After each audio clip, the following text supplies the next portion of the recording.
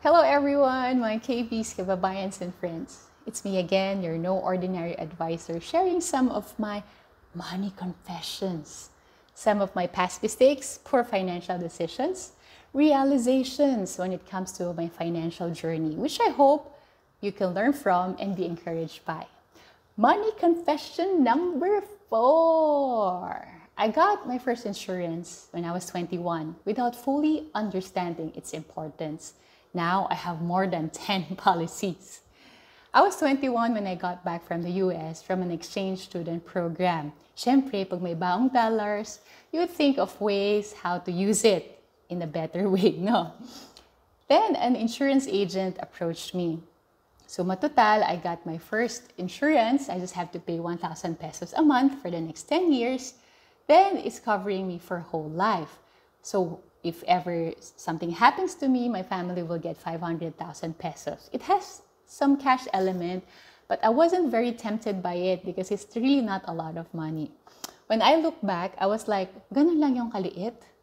This time around, 500,000 pesos can last people in just a matter of days. I wish I know better. I wish I could have understood pa better what it really meant.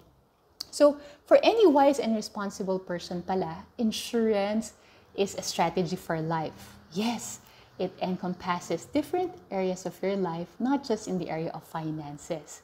Kasi syempre, you will do your best to protect what is important to you and who is important to you. And from that, I try to learn different things. And what I learned from, I'm also sharing it with other people. And I realize it's a very tailor-made approach. It's a customized approach. Because different people have different age, different income levels, different needs, different financial commitments, different life stages. May single, may married, mayroong divorced, di ba? Different financial goals, at saka mga adhikain, mga desires in life. Some people look forward to retiring in Philippines. Other people still want to see themselves working in different countries. So it varies per people. And no one size fits all. Huwag po tayo magpapadala sa mga promos and discounts, at saka ng mga makukulit na agents. It would be good if you can fully understand and have a well-informed decision before buying anything.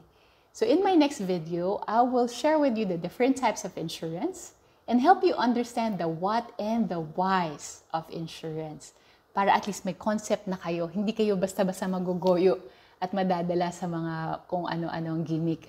Diba? Okay ba yun? So till our next video on the money confessions, and stay tuned doon sa ating OMG Journey with G.